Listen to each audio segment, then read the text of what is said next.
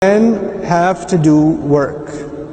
If they're too young to get a job, put them in an internship. If they're old enough, put them in the business with you. Have them sit in the office with you. Make them make photocopies or do something else. Keep them busy.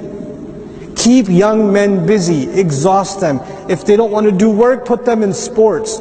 Don't have them sit idle. Young men sitting idle, you are guaranteed to have trouble. It's not you might have trouble. You will have trouble. There's no other way of thinking about it. There's no second option. It is absolutely guaranteed. Absolutely guaranteed. Young guys, you want to save yourselves, get a job early.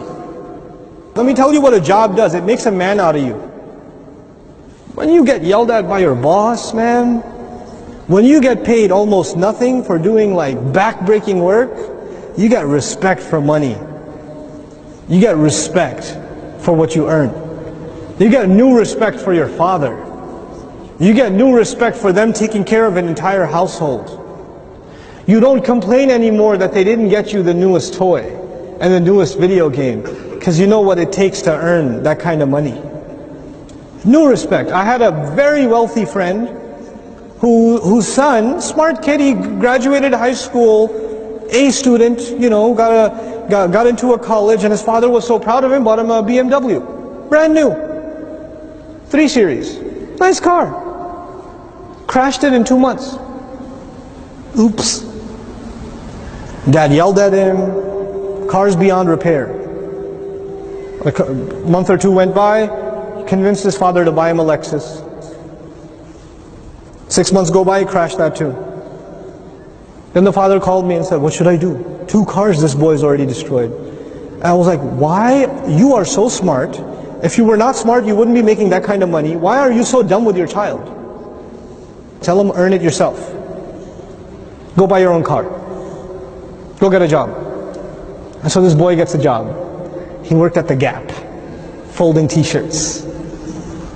Right? And he's earning minimum wage, and he's putting dollar after dollar together until he gets about $2,000 together, and he bought like a 1988 Buick.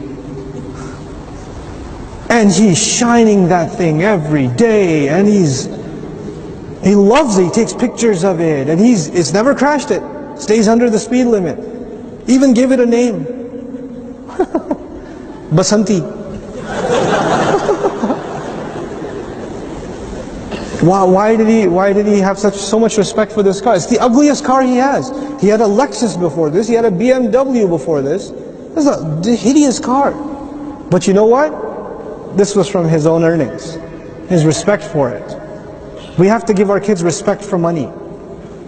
You know, if we keep giving them things, they will not have respect for money. They won't have respect for money. It's really important we do that. You know. The same thing with girls. If you can find work, do it. If not, volunteer. Volunteer at a hospital. Volunteer at a clinic. Help out at a shelter. Do things. Just keep yourself busy. Especially at that critical age, and it will save you from a lot of trouble. These are just some things about balance and responsibility that I wanted to highlight.